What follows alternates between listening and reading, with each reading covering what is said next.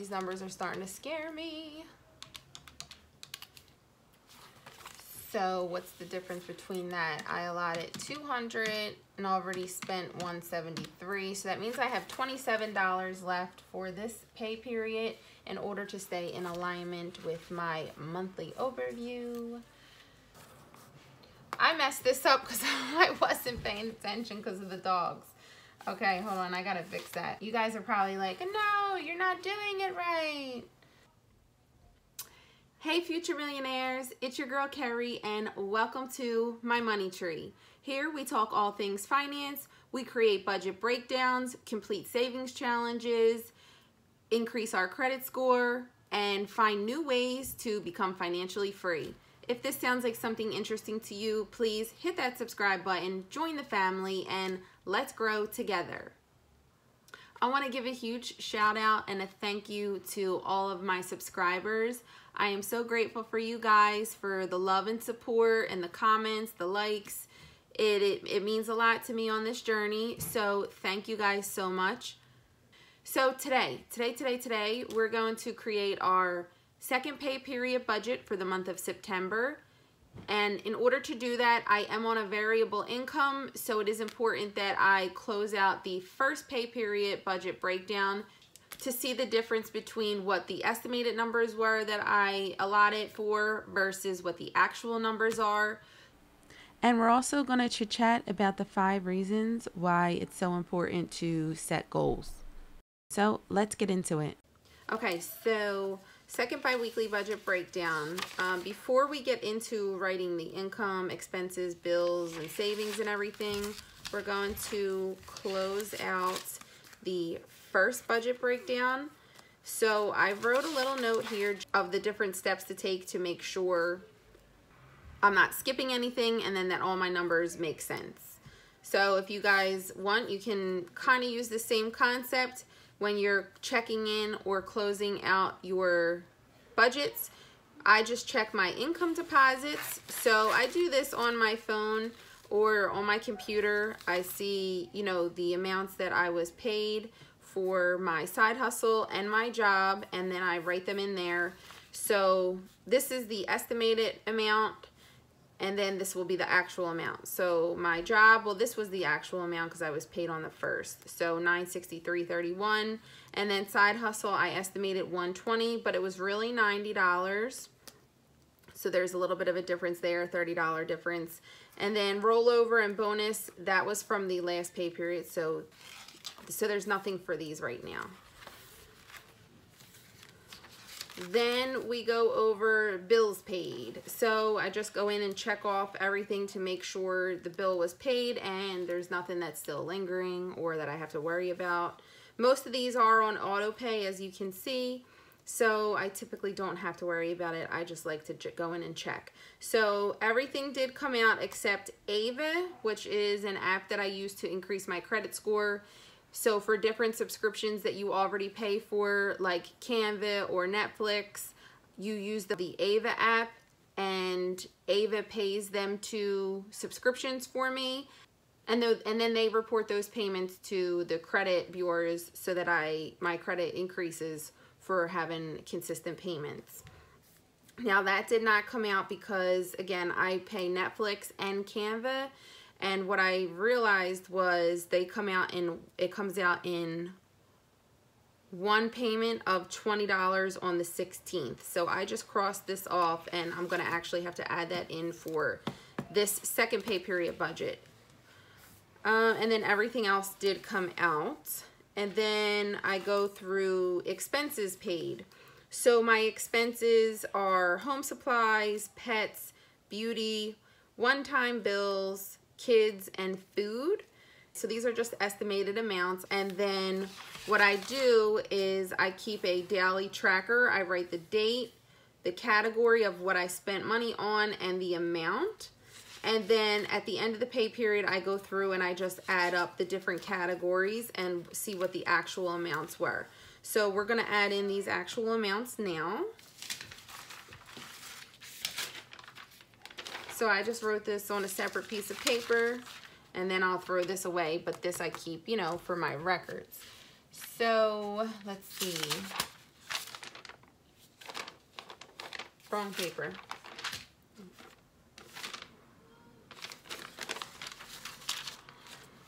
So for home supplies, it was $34 total.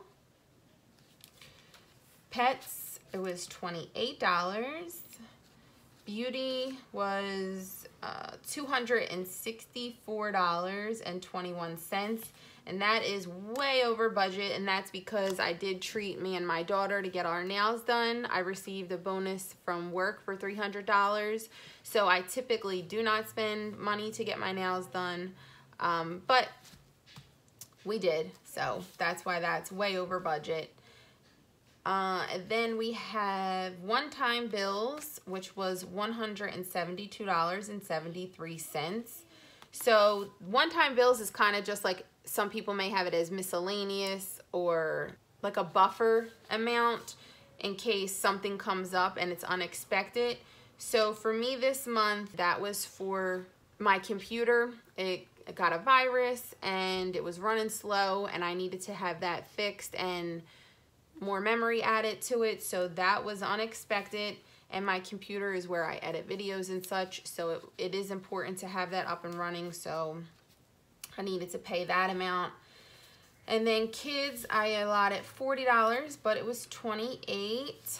So I allotted $35 for food, and it was really $183.76. Now this isn't my groceries, this is just fast food. And I typically don't like to spend much on fast food because I really don't have it in the budget to spend fast food, and it's no good for you, honestly. But sometimes stuff happens and we have to. So that's why I did like to allot something, but this is a little ridiculous. I have to bring it in because we can't be spending that much. And you will see that I don't have an amount allotted for groceries because I do receive state benefits. So these were the actual amounts. And then what I'm going to do is I go in, and this is my monthly overview. So as you can see, home supplies, I was like $20 under, which is great. So that can roll over to this pay period, the second one that we're about to do. So let's actually put plus 20. Pets is minus 11. Beauty, woo, beauty, 264.21 minus 50. So negative 214, oh, 21. One-time bills. So it was $172.73 minus 66. So it was really $106.73 negative. This is really sloppy. Lovely. Kids, it was $12 in the positive, and food, these numbers are starting to scare me, was negative 148.76. Okay, so this is what the actual numbers are, but as you can see, for my monthly overview, I have more than just $54 for the month. This was just for the first week. So technically, I had $160 for the month. So the first week I spent $34. Pets was $28. Beauty, $264.21. I think I'm just gonna like round them so I don't have to put the cents. One-time bills, $172. Let's put it to $173. Kids, $28. And food was $184. So as you can see, this is what I spent for the first pay period. For home supplies, I allotted $160 and I spent $34. So I have a nice amount for wiggle room for the second pay period. Actually, let's see what so this will be the number that we have to add for our expenses for the second pay period. So home supplies will be $126. All right, let's write expenses here. home supplies. We have left 126. And then we'll write in the actual amounts after we do our check-in at the end of the pay period. Pets, so I allotted 50, but it was really 28. So that leaves me with $22. Oops.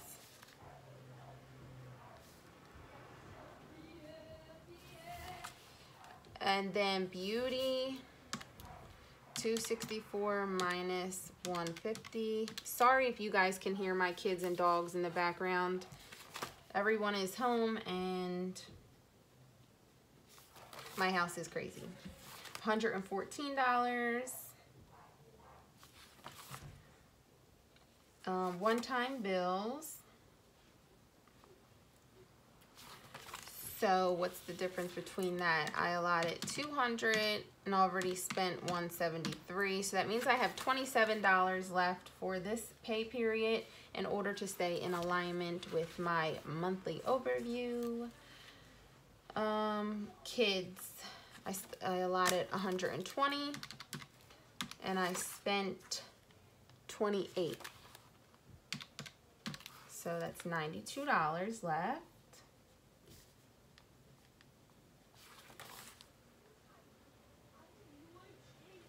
And then food.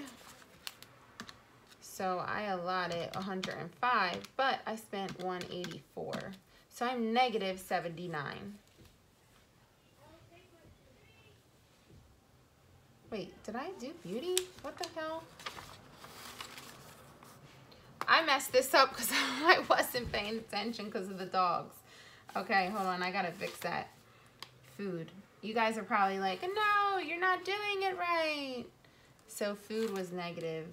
So I'm negative. So I don't have anything to spend for food. So 0.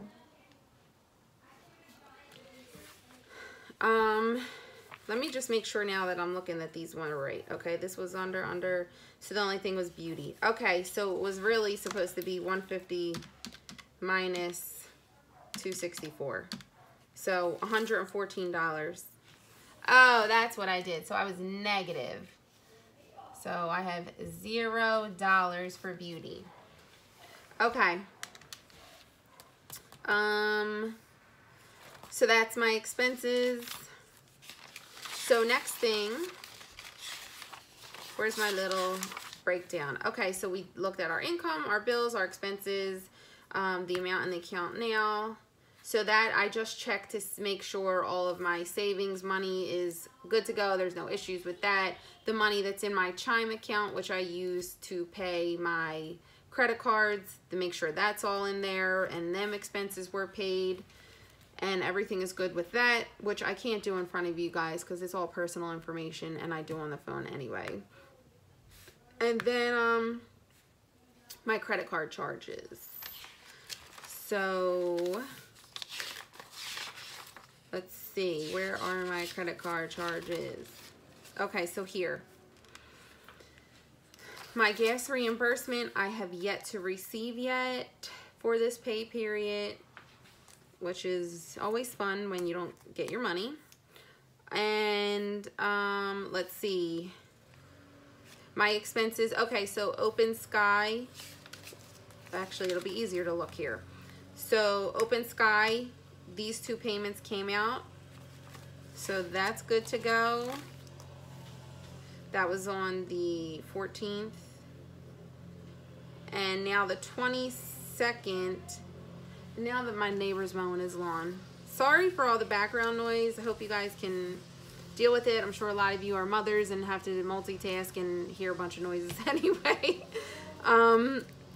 Let me see. So the 22nd will be Capital One for $27.06.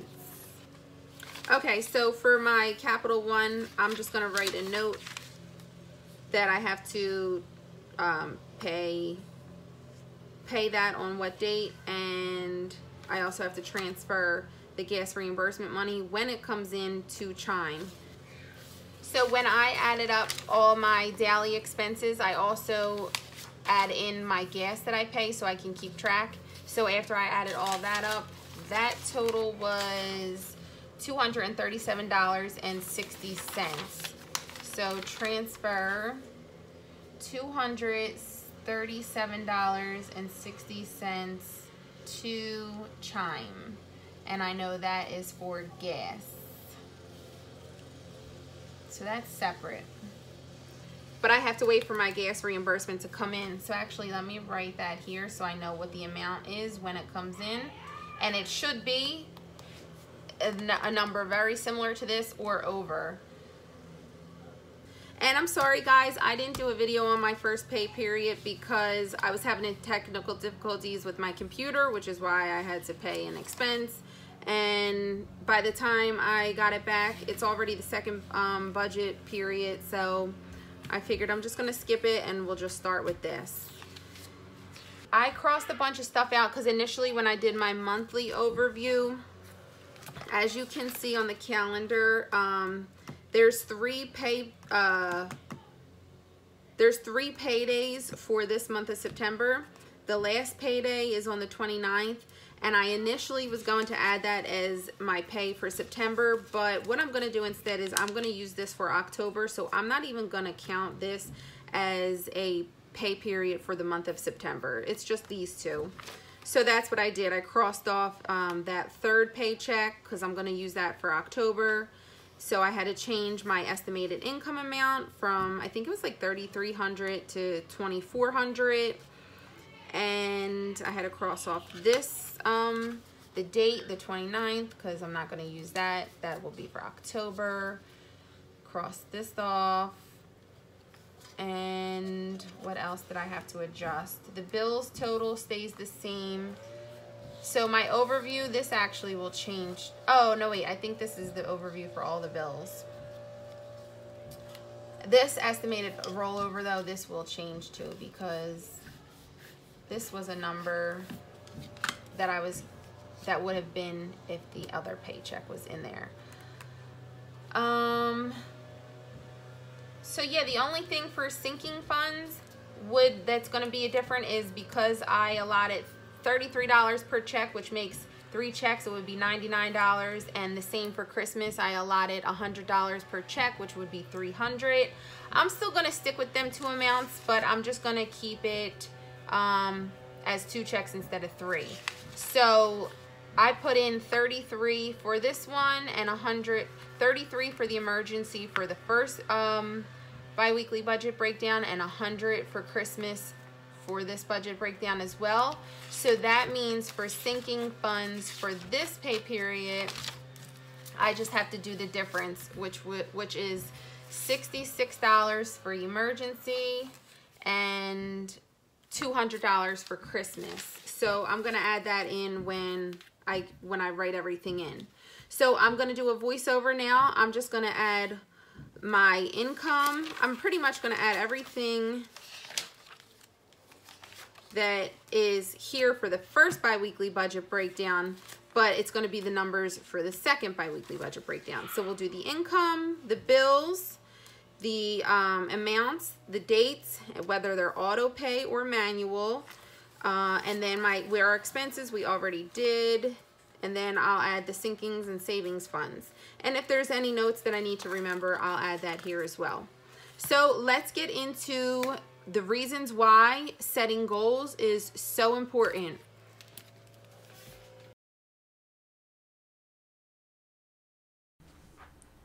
So there's a quote by a guy named Brian Tracy that he says, "Until you commit your goals to paper, you have intentions that are seeds without soil." So if you're someone that struggles to find a clear path to financial success, but you know that you can achieve more than what you have to show for, then keep watching. So you may have these ideas or seeds of ways to financially improve your life, but what seems to be missing is the soil that will allow these seeds to grow. So this is where clearly defined and intentional goals act as the soil to your seeds. It's important to have a dream of how you want your life to be, but having a dream is not enough. You have to have goals that are actionable and realistic to achieve those dreams. So here are 5 reasons why you need to start setting goals. First, they allow you to focus and zero in on your daily and weekly tasks so that you're not wasting time or energy being idle, or by having scattered energy and wandering aimlessly. It's much easier to reach your goals when you know what you want to achieve and when, so that you can be intentional with your time, your money, and your actions. This intentional effort will move one step closer towards your goals that much faster than if you have no goals set and you only have a dream. So the second reason having goals is so important is it helps you measure your progress. When you have daily and weekly tasks to accomplish, you can clearly check off these completed tasks that are helping you reach your goal. So it will not only help you keep track of what tasks and goals that you have to accomplish, but it will also show you how and what else needs to be done until your goal is completed. When you don't have a goal, then you can't be intentional with your time, money, or your energy. And therefore, it makes it impossible to keep track of what steps you have to take to achieve those goals or to even see how far that you've come. Your goal is a reference point to see your benchmarks of your progress and whether you're moving in the right direction or you're staying stagnant. The third reason why setting goals is so important, they keep you motivated. They keep you motivated to keep going when things get tough and when you face challenges along the way. When you are able to see the progress that you've made, it's easier to stay the course when you track your work that you've put in thus far.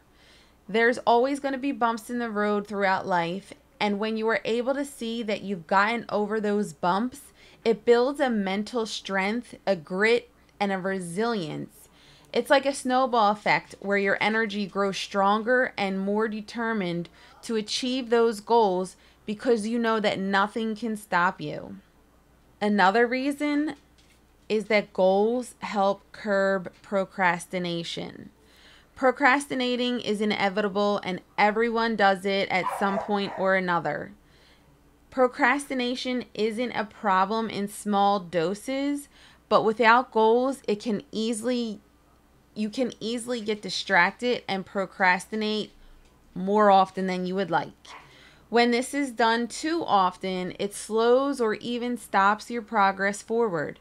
If you understand that procrastination typically happens when you're under stress, then you can begin to change how you handle the stress. It's important to know that doing nothing can be more stressful than having too much to do, because this is when you feel powerless and useless to change your circumstances. Instead, come up with tasks and deadlines and the steps to complete those tasks, which therefore help you achieve your goal. This will help eliminate stress because you have a roadmap and a timeline of how you're going to change your life for the better. It also makes you feel productive and empowered by taking control of the situation. And lastly, goals allow you to grow. When you have goals and you become intentional with your time and your energy, it allows you to see what is most important in life and what you truly want to get out of it. Take this time to challenge yourself, set as many goals as you want, whether they're short-term or long-term, whether it's a personal goal, a financial goal, and a business goal, and get to it. The best time to start something was 10 years ago. The next best time is now. Comment down below what your biggest goal is for this next year. Let's put it into the universe and so we can begin manifesting great things. Okay, so let's add up these numbers to just have an idea of what's coming out total and what's coming in. So, I didn't do that for this by the first budget breakdown, but that's okay. But that's okay. So let's see.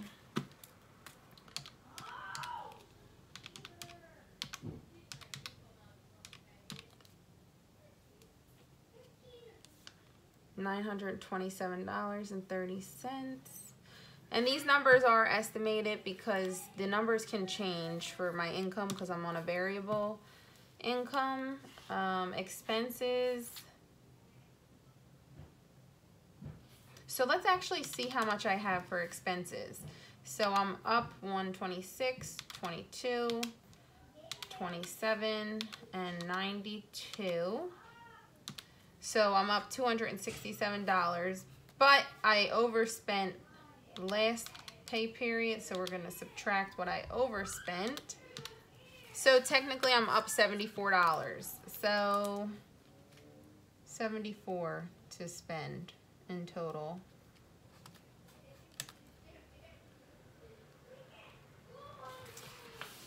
So let's see if I can do that for this, and then I'll stay on track.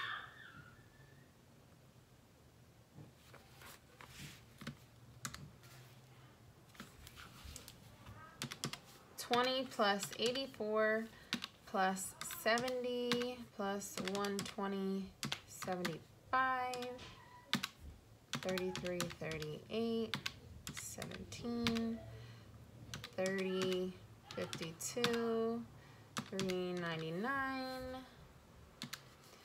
So all this equals $379.64. And the bills don't vary because that's what the bill is. The only thing that would vary is if there was an add-on. So this month, these were bills that were added on that was unexpected. But now for October, I'll know to expect them. So it was $47 for time for learning, $30 for my IRS taxes that are due, and $9 for Creative Fabrica. So that was $86 unexpected. And then my credit cards. Oh, actually, so Capital One I don't account for because that is a gas. I use that for my gas. So that's totally separate. It's reimbursed through work. But Old Navy and Affirm. So let me add them too. So 100 for Old Navy and $72.17 for Affirm, plus this number for the bills. So this will be the real number. So plus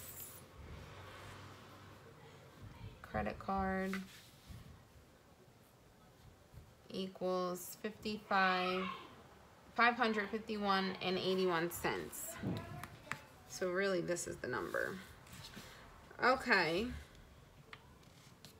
So we added up what the total income and the total bills and expenses would be. So $927.30 is the income. Subtract all of my bills. Let's see. And subtract the sinkings and savings funds, which is 66 minus 200 minus 24 equals $85.49. So if everything works out and I only spend $74 on expenses, that includes all of these categories, and there is no additional expenses anywhere else, and my income is well, my income already came in for my job, which is the main number, 807, but as long as I make 120 for my side hustle, then it means I should have about $85 left over for some wiggle room that could be rollover for the following pay period, which would be, I guess, October 1st. So we'll see how that works out when we check in, when we check in this pay period budget breakdown and close it out and budget for the next pay period. All right, that looks good. I'm happy with that. And then please stay tuned for my next video. I'm going to cash stuff all of these envelopes, and I am in the process of creating a bunch of different savings challenges. So that is all for today, guys. Thank you so much for watching. Please comment down below if any of this was helpful, where you are in your journey, and I will see you in the next video. Bye, guys.